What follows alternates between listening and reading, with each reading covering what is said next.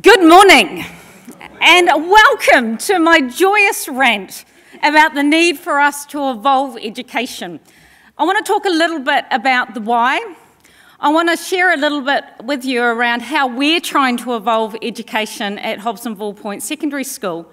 But I also want to share some ideas and some thinking I have around how the GLAM sector actually might join with education to be part of that journey as well.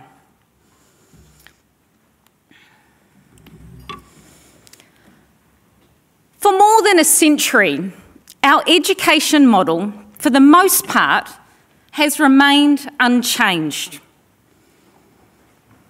particularly in the secondary sector. We have been forcing students through unrelated, single subjects, often teaching them through a single teacher, often forcing these young people to sit confined in a single-cell classroom. I believe we have been force-feeding our young people a one-size-fits-all model of education for way too long. And increasingly, we're actually running out of excuses for continuing to do so. If there is one thing of which we are certain, the only constant now in society is change. We only have to look at the world around us and look at the rate at which technology is changing things, looking at the rate at which that is changing our services, our society, and our workplaces. These young people are going to have to be built for change, not one set of skills. They are going to have to become adaptive experts who can actually cope with constant change and not just survive, but thrive in that environment. And I think we need to take time to look at this idea. If the rate of change outside of an organisation exceeds the rate of change inside, the end is possibly near. It's at this point that I actually often point out that we're bloody lucky that schools provide a really cheap and reliable babysitting service. Because if we didn't, I believe people would actually be starting to vote with their feet. But we can't let the convenience of a standard school education be the reason that we keep doing the things the same way. We're actually entering a period where many students are learning in spite of school. They are learning beyond school, and they're most certainly engaging in their passions outside of the classroom. Personally, I don't believe that is good enough. I think we must commit to changing the organisation to reflect the world that exists outside of that organisation. And often educators will come back to me and say, change is hard. Living below the poverty line is hard. Change is actually just uncomfortable. And we need to get used to that discomfort and actually embrace it. Luckily, the future is not something that is done to us. And the future of education is not a foregone conclusion. We are actually able to dictate and to shape the future of education. We have the capacity and the ability to be active partners in beginning to design the education that we want. Too often we accept the status quo as good enough. Too often we're scared to make the changes because people bring out that hokey line, where is the evidence that what you're going to do is going to work? We need to remember, followers follow the research. Leaders create the research. And I believe that we in New Zealand are very well placed to create the body of research that suggests that doing things differently will improve outcomes for our young people. We also need to consider our measures of success in education. It is not good enough to look to NCEA, university entrance, and national standards as our measure of success. Yes, they have their place in measuring an acquisition of certain skills and knowledge, but they by no means measure what it means to be successful and prepared to be successful in a future life. These young people need to gain competencies, skills and dispositions that will allow them to thrive in that changing world. And we also need to ensure that they maintain well-being. So often our unerring focus on academic success is actually at the expense of the health and the joy of young people. We need to be looking after those young people and ensuring that they have the skills to contribute in every way possible. They need to be creative, they need to be collaborative, they need to be problem solvers, they need to be innovators, they need to be entrepreneurs. So there's some ideas that keep coming up around how we might fix education. And this next little bit comes with a bit of a warning, because I think there are some potential smoke screens that we see as signs of innovation. Every freaking conference I've been to in the last 6 months has talked about design thinking. Design thinking is awesome, and it is a stunning strategy to learn and to introduce to our students. But it is not new. Inquiry learning, genuine deep inquiry is what we're actually needing to teach our young people, and giving them the capacity to engage in independent inquiry. So again, don't get me wrong, design thinking has its place, and it seems to have gathered some sort of momentum as a fashionable term for inquiry, and I say we take that opportunity and we use it, but we don't get our blinkers on about it. We actually acknowledge that it is simply building on what we know to be very good inquiry learning. Similarly, this thing. Every school is suddenly creating a makerspace, quite often a makerspace in their library. And again, that is great. And I encourage people to do so. But actually, the makerspace is only a symbol of something.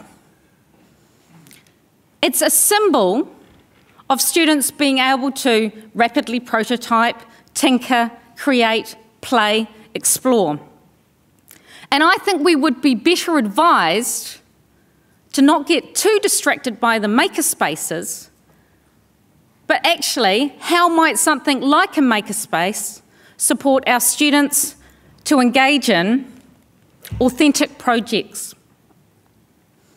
How do we get students to see that they have a very real part in addressing and solving their school, their community, their country, or their world's real problems? We need to give our young people the skills and the strategies to participate in authentic projects with authentic problems, authentic partners, and very real outcomes at the end of it, and actions. So often we kid ourselves and we say kids are doing a project which is little more than a recipe with a foregone conclusion. If you know that they are actually going to all be producing a scale model of the planets, don't kid yourself that that's an authentic project. They need to be based in the real world, tackling real problems. And again, another term that we seem to have become in love with in education. Suddenly, everyone must code. And if you're not coding, you're so last year. But in reality, coding isn't the skill that we're talking about. It's about the ability to engage in complex communication and have the language and the literacy to engage in that complex communication. It breaks my heart a little bit when you see all these kids running off to Code Academy with little understanding of why they might be doing it and how they might be applying it in a real context to potentially solve one of those real problems that they were doing in an authentic project. Coding needs a context. And I think we might be better served actually thinking about digital freedom. One of my biggest bugbears with education and with schools in New Zealand is that we have been given this gift of ultra-fast broadband being delivered to our schools and this incredible infrastructure which is now nearly available to every school in New Zealand. Yet we are distracting ourselves and diverting ourselves by worrying about how we might best filter the learning experience.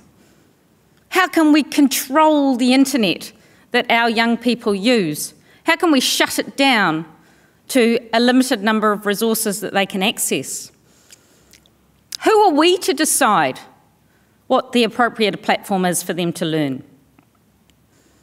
I do as much learning through social platforms as Facebook and Twitter as I do through any formal learning management system.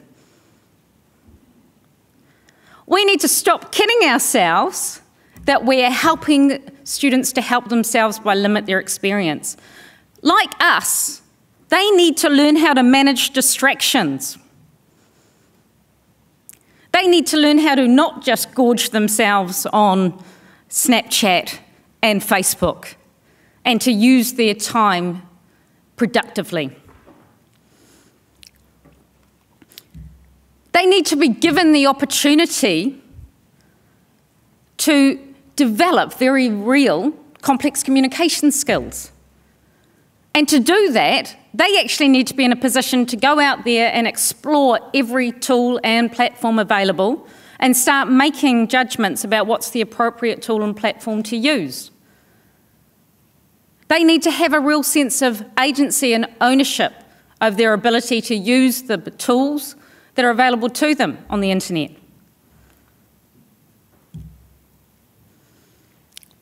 We need to be providing an opportunity for our young people to become increasingly free-range learners.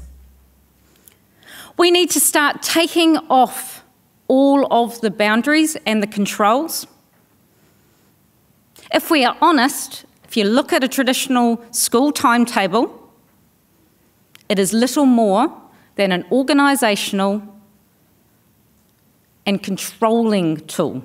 It's a system by which you organise large numbers of young people to move efficiently through a day and a week. It has very little to do with meeting the needs or the interests of that learner.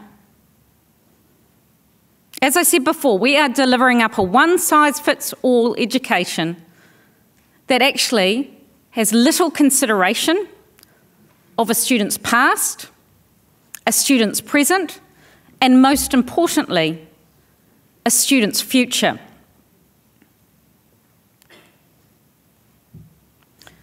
So how are we beginning to disrupt education at Hobsonville Point Secondary School?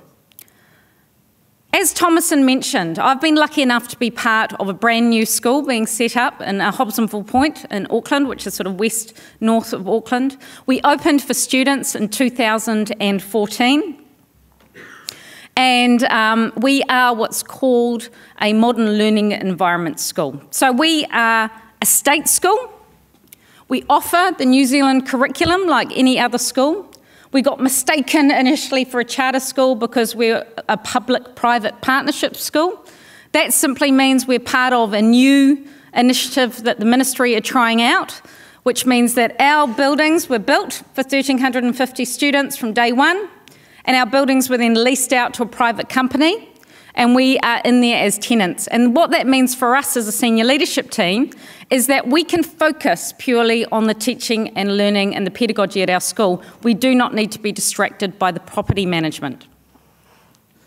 So we are very much a state school, a public school who is providing the teaching and learning based around the New Zealand curriculum. One of the funny things about a new school is that we can only take in zone for the first few years, and we can only take year on year if we're a secondary school. So at the moment, we're in our second year, which means we have year 9 and year 10 students who are just from the surrounding community, which means we have around 250 students. The gift for us was time. So in 2013, the year before we opened, we were lucky enough as a senior leadership team to travel. We travelled through Canada and looked at the self-directed learning movement.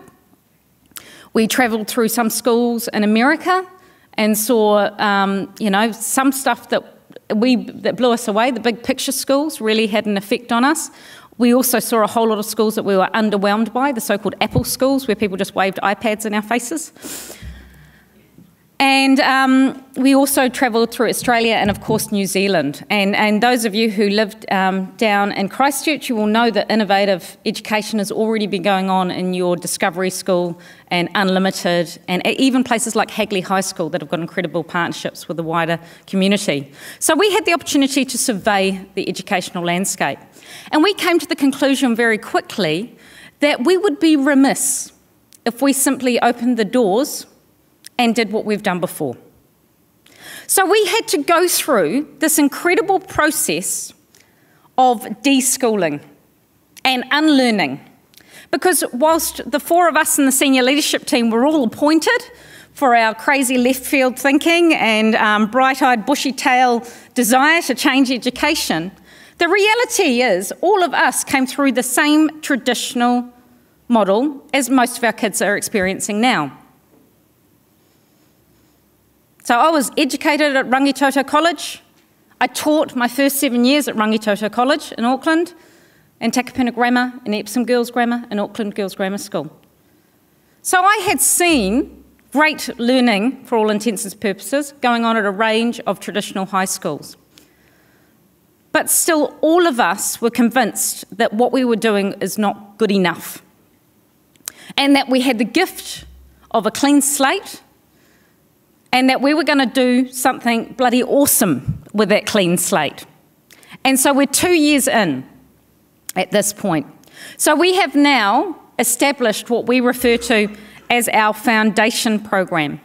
So being a modern learning environment, I'm not sure if you all know that from now on, the Ministry of Education has made a commitment that any new builds have to comply to what they call, it was a modern learning environment. I believe they've changed it to an innovative learning environment.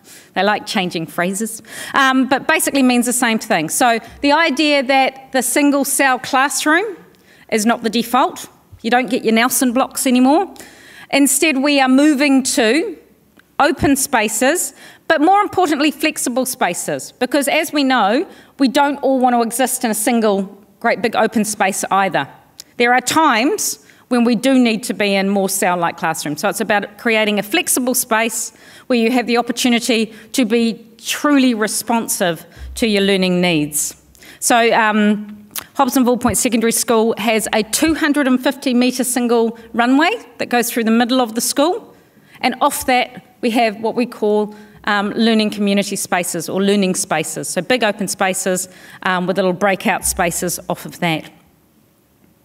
We are driven by these three words: innovate, engage, inspire. So everything we do is looked at through this filter. So we are going to innovate through personalising learning. We are going to engage through powerful partnerships. And we aim to inspire through deep challenge and inquiry. And those three principles are the measure and the test that we run every decision by. So what are we doing differently? Well, we have structured our whole curriculum different to a traditional secondary high school. So normally you'd go into high school and you know it'd be time to have your different subjects and departments. You know that you might have a form class that you check into in the morning, and then you go off to your English, maths, science, and so on and so forth throughout the day. Well, we've decided that actually there's many parts to a curriculum that need highlighting, and they're not necessarily just those single subjects. So we have divided our time and our curriculum into what we call three sort of areas of our curriculum design: learning hubs, learning modules, and projects. And I'll explain how each of those work. So learning hubs are a little bit like a form class on steroids. Usually, schools make bold claims about a form teacher being an academic coach, yet they actually only give that teacher about 15 minutes every day to take the role and read the daily notices to their students. We recognise that if we were going to have an adult who was going to take responsibility for a group of students, so we have one adult who will work with one group, and when we're at capacity, the idea is that they will be a vertical group of students, so that means a range of ages, and that they will stay with that one adult for their 5 years of their high school experience. And that will be their home base. And they will spend proper time with those students. So we have divided up their curriculum and learning hubs into three areas. So My Learning, they have 90 minutes a week as a group where they focus on developing a student's ability to learn. So not just throwing them into the context of a subject, they're actually developing skills around goal setting, around evidencing their learning, around planning their learning journey. So our students from day one get to choose all elements of their curriculum and their day. But they need an adult to support them in doing that. When you're 13 and 14 and you're given absolute choice, what are you going to do? You're possibly not going to choose a really challenging range or a diverse range, so we're there to support them in doing that. That is the one adult that contacts home every couple of weeks. So if you think of that from a perspective as you as a parent, how often did you feel like you had a relationship with an adult at your son or daughter's high school? Admittedly, your son and daughter might not have wanted you to have that relationship at times, but the reality is, come high school, the parents and the family and the whānau are actually shut out. And we don't believe that is the best for anyone. We have an open door policy. We believe that we don't enrol a student, we enrol a family. So we will get to know you as a family. And we will build on that relationship for 5 years. That's quite scary, really, isn't it? There's no escaping us. We also have My Being. So this learning hub space, another 90 minutes a week, is where you look at yourself as a well-rounded human being. We have what we call the Hobsonville habits. These are dispositions that we want our students to develop. We value personal excellence equally to academic excellence. And we see our Hobsonville habits as a realisation of personal excellence, or a way you might develop personal excellence. So it's things like creativity, resilience, critical thinking, problem solving. Those sorts of things are the things that you develop within your Hobsonville habits. My Being is also the space where we explore the concept of heora and the health curriculum, and how we actually look after our young people and ensure that they are not only clever, but that they are happy and healthy as they can be as well. Too often, we value the academic and we forget to value the human being. So this is our way of saying we think it's important. We are going to carve out real time to focus on this. And then we also have a 90-minute block where we focus on developing as a community. And this might be developing as a community within your little learning hub, which is going to be capped at around 15, 16. Or each learning hub is also part of a wider learning community. We have 3 learning communities across the school. It might be developing those relationships there. Or it might be developing the relationship with our wider school community and the area that we live in. So those of you who don't know about Hobsonville Point, we're a crazy little community out on the northwest. We used to be the Air Force base, and now we are this sort of crazy, quickly growing suburb that is full of high-density housing, but also really lovely green spaces. It's actually been incredibly well designed, even though it is incredibly high-density housing. And we have a once-in-a-life opportunity to be part of establishing that community, so we do a lot of work with them. And then we have learning modules. And the easy way that secondary schools attack this is that they have subjects. It's really easy to divide up your English, maths, science and go put everyone in little compartments and off you go. But we don't believe that leads to connected deep learning. So we have created a model of integrated learning modules. And I'll just quickly try and hurt your head with the process we went through to set this up. So we had a crack team of educators who took the New Zealand curriculum. We looked at each of the learning areas. We mapped what we saw as the threshold concepts that would get you through to year 9, year 10, ready for year 12. And so for each learning area, we established that there were a set of very clear threshold concepts and skills that you had to know by the time that you got to year 11 and starting to get ready for the qualification years. And then we came up with what we call our overarching concepts. 8 concepts that were taken from across the curriculum. Concepts such as innovation, sustainability, those big ideas that are really important to education and to New Zealand. And every term, so we have created what we call a 2-year program. The foundation program is year 9 and 10. It's composite. So you have a mixture of sort of 13 to 15-year-olds in all of your classes. And it is divided up into 8 terms with the 8 overarching concepts providing the structure. We get together as educators and we actually come up with ideas for interconnected, integrated modules. So a group of us might know we're in together on these blocks, so we're going to get together and pair up. So last year, I taught, I'm an English teacher, I taught a module called Game Over, and it was looking at the gamification of war, and I taught this with a science teacher. She was exploring the nature of science that sat in behind the human psyche that lends itself to the gamification of war, but also looked at the technologies that are now allowing for the gamification of war and actually looking at gaming design. And I, as an English teacher, revelled in the opportunity to look at texts like Ender's Game and the very many novels that deal with these issues. And of course, science fiction is the beautiful intersection of English and science. And more, we have seen these beautiful intersections of subjects creating the most beautiful deep learning. Far richer than anything I experienced at school.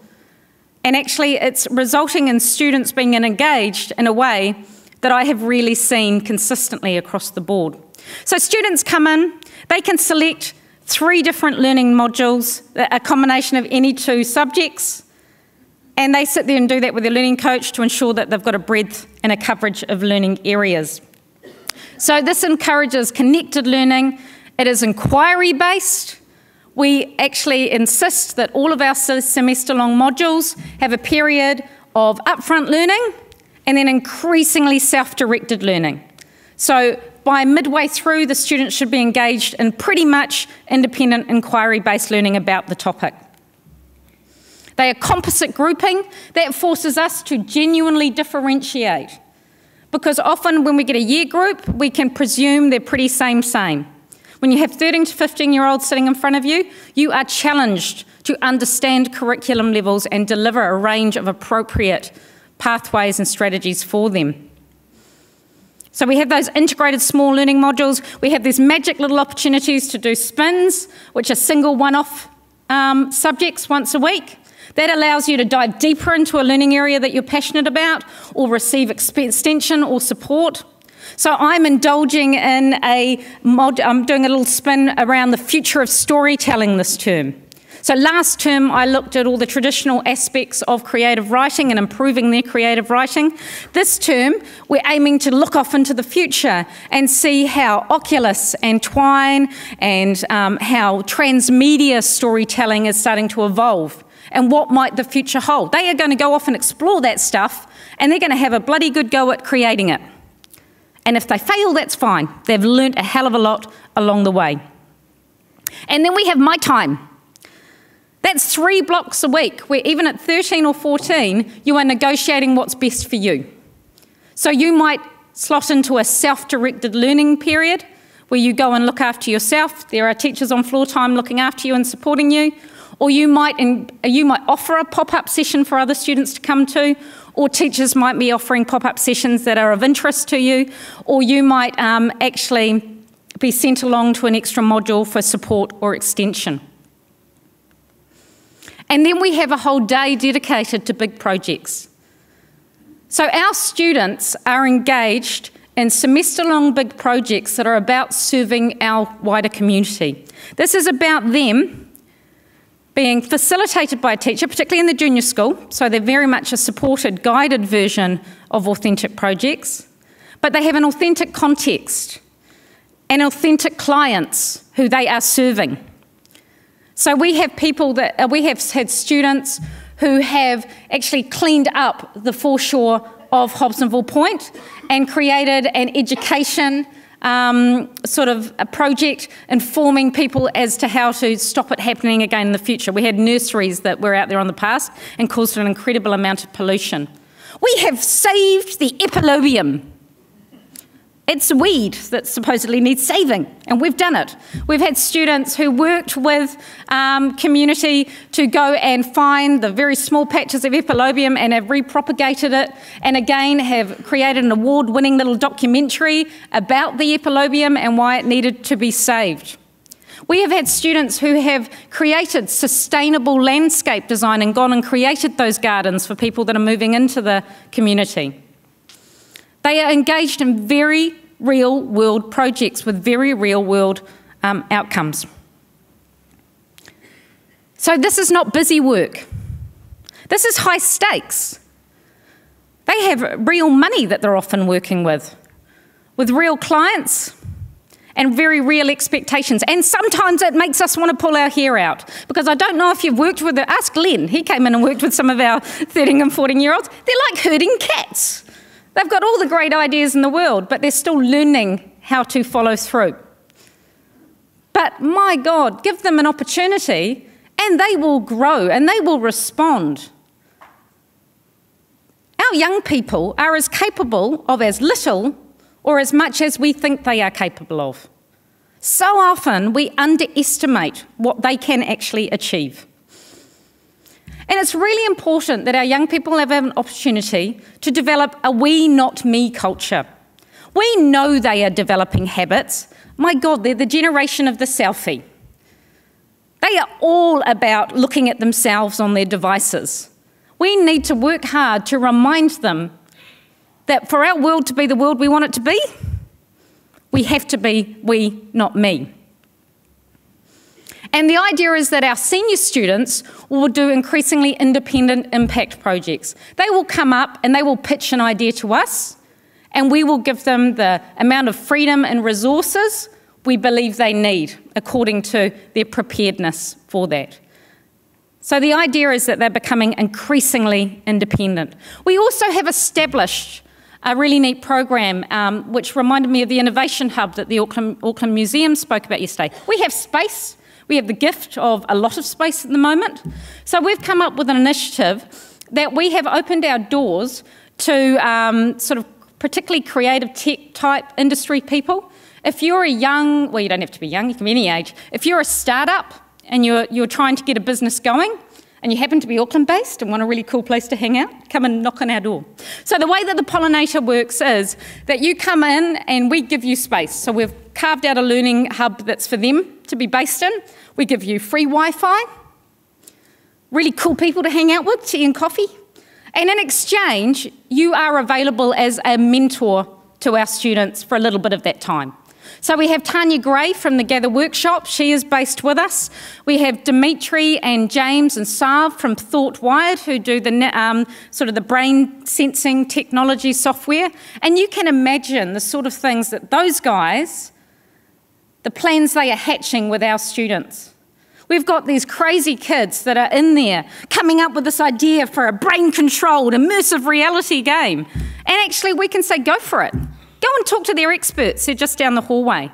More schools need to start making greater, seizing this opportunity. If you can carve out a space, open your door to the communities outside and get them physically coming in, as well as us going out. So this is part Startup Incubator, it's part Innovation Hub. We are providing partners and mentors, and our pollinator people are saying that is as rich for them, if not more so, than it is for our students. They are loving the thinking that comes from our young people, because our people, our young people haven't been told that you can't do things yet. They come up with all sorts of crazy ideas. We also embrace true blended learning. We insist that everything exists online so you can engage in your learning 24/7. It's about having an open internet. We had to sign off all sorts of papers with Network for Learning for them to get rid of their bloody filtering. Because actually, if you have filtering, they're going to set up a VPN in a heartbeat and get on those sites anyway. Who are we kidding? These kids know how to get around any kind of filtering you put up there. So let's open the internet and let's instead have a conversation about digital citizenship and the consequences and the implications of what might happen when they make mistakes. And yes, they make mistakes.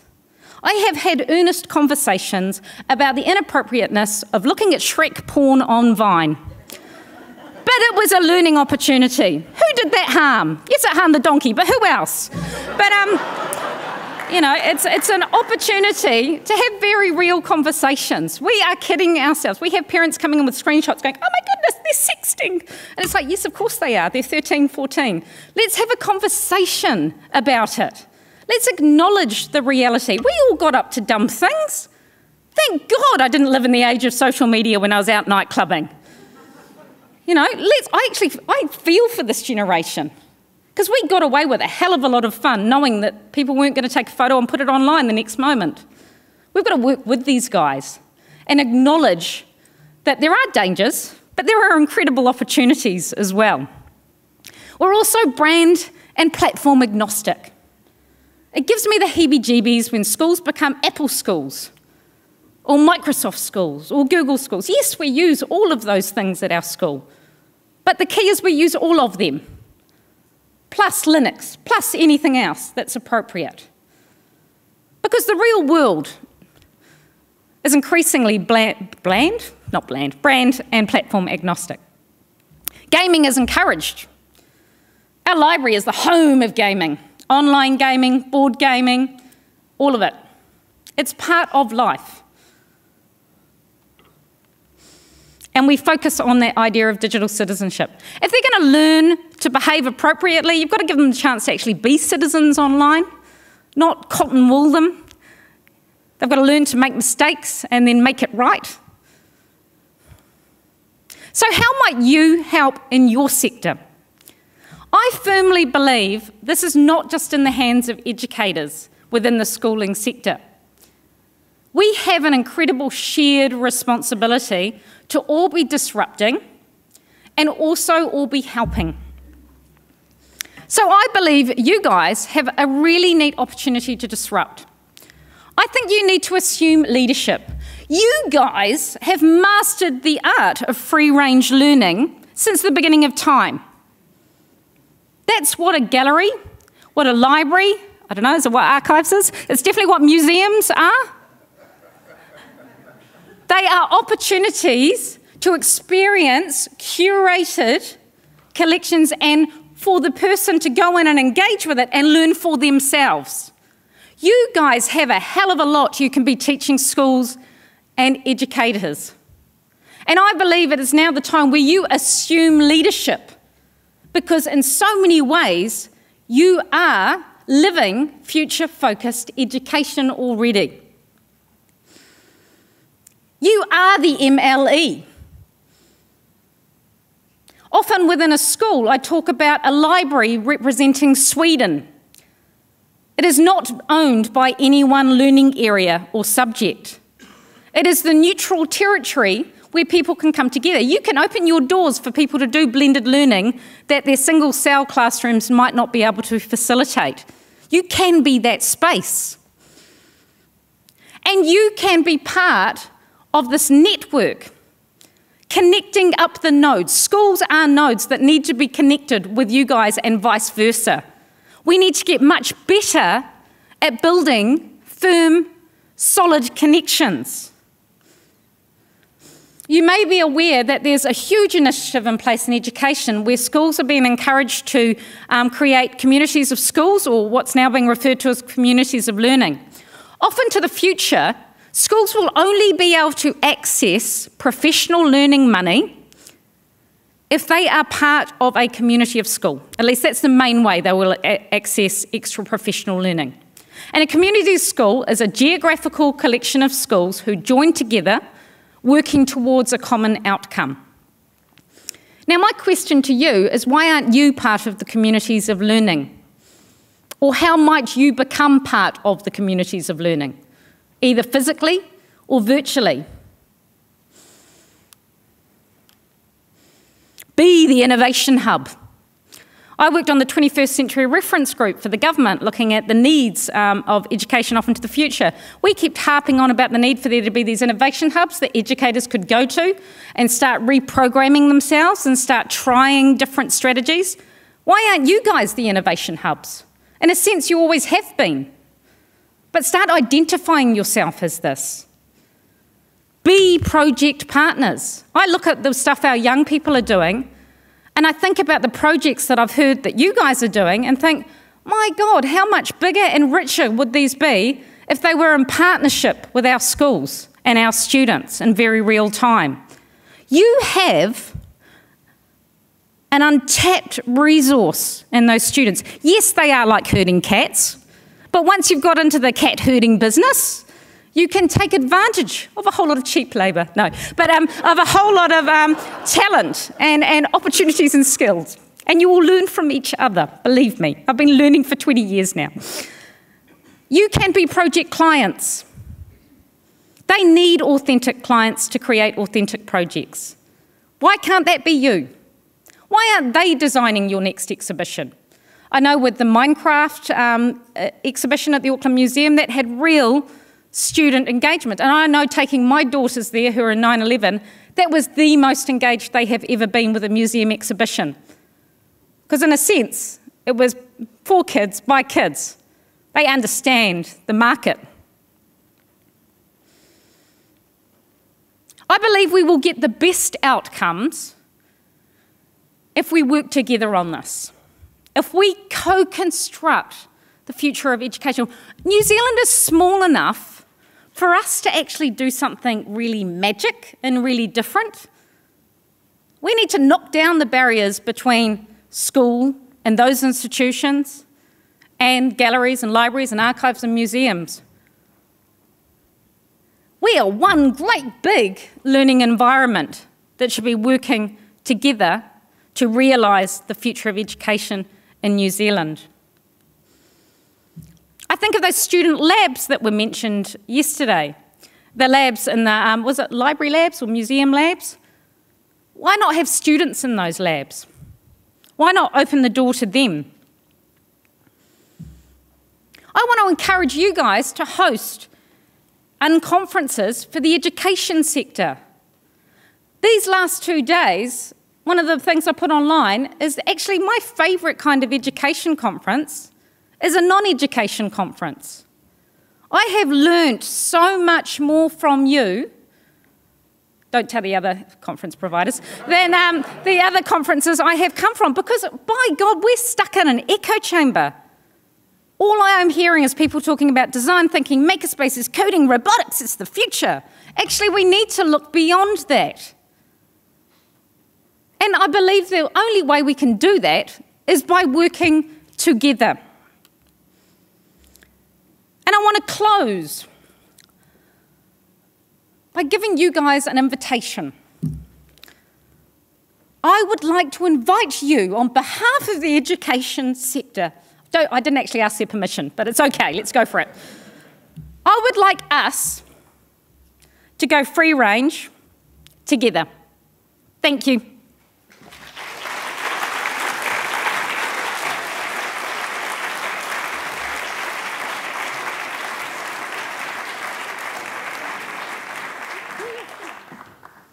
Thanks so much, Claire, for a really compelling presentation. We've got a couple of minutes, so we can probably take one or two questions if anybody has something they'd like to ask.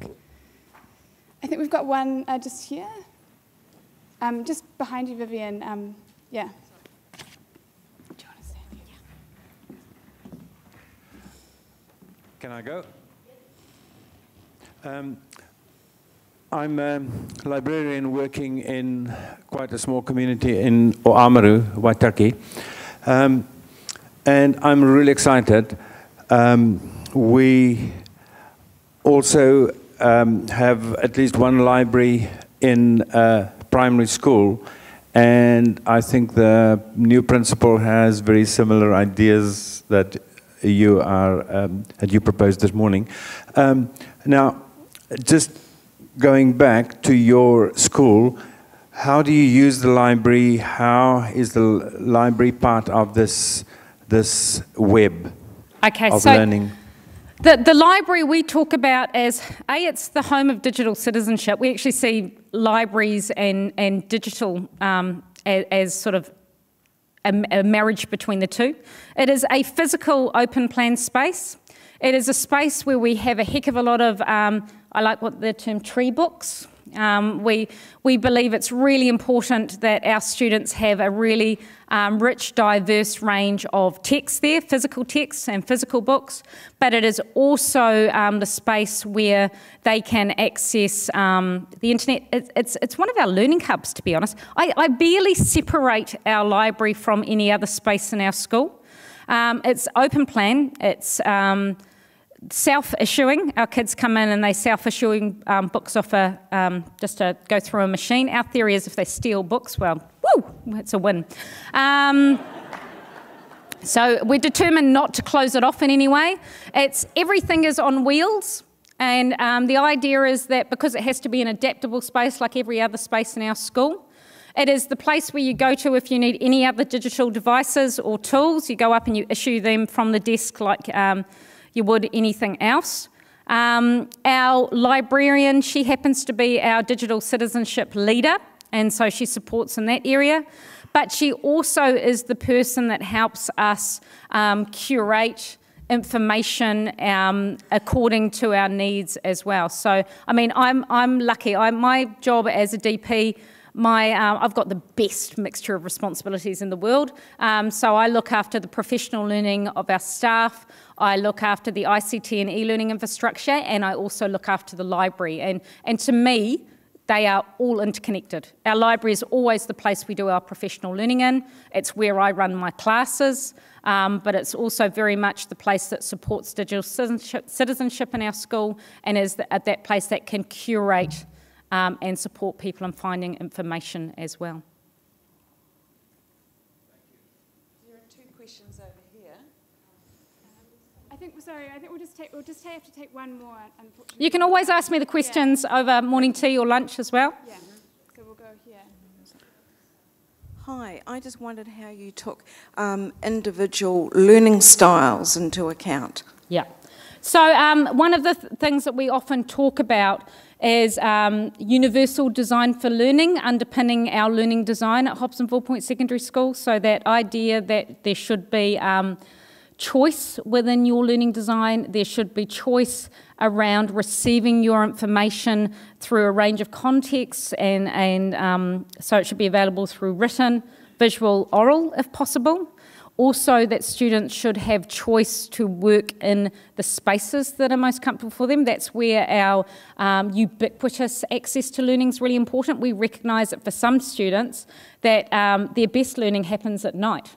I don't know if you've ever tracked a teenager's learning patterns. They often actually really get into doing stuff, and we can judge and we can say, oh, they should be sleeping. But actually, for some students, that's the best way for them to learn. So we often talk about differentiating by choice. So ensuring that as much as possible, the way they receive information is, there's a variety of ways they can do so. The way they can process information.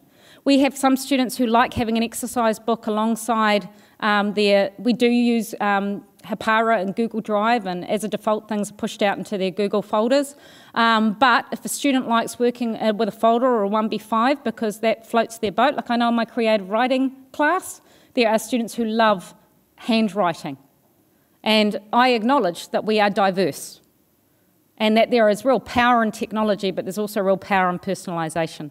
And also, increasingly, you will not see a single way that students have to evidence their learning. So, for instance, in English, and this, I mean, I've worked for years in the English sector. I was involved in writing the achievement standards, and one of my biggest bugbears is we make them write essays all the time. And in the age of complex communication, that's not good enough. If they want to, share a voice recording or a podcast or a video to evidence their learning, unless I am measuring their ability to write, we should be giving them the choice.